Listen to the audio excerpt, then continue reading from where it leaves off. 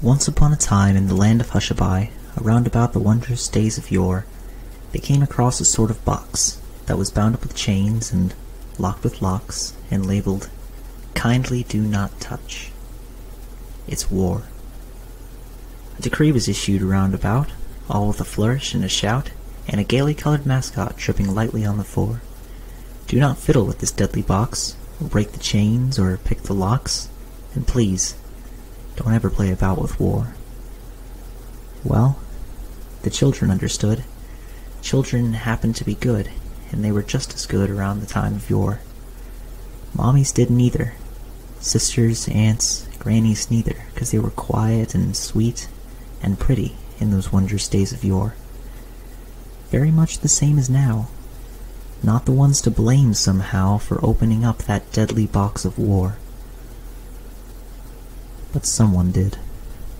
Someone battered in the lid and spilled the insides out across the floor, a sort of bouncy, bumpy ball made up of all the guns and the flags and the tears and the horrors and the death that comes with war.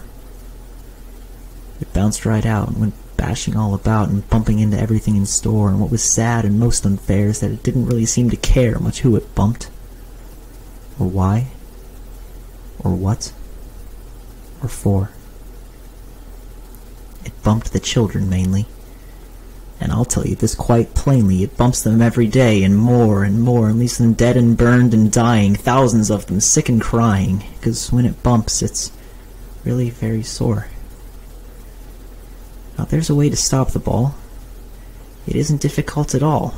All it takes is wisdom, and I'm absolutely sure that we could get the ball back into that box, and bind the chains, and lock the locks.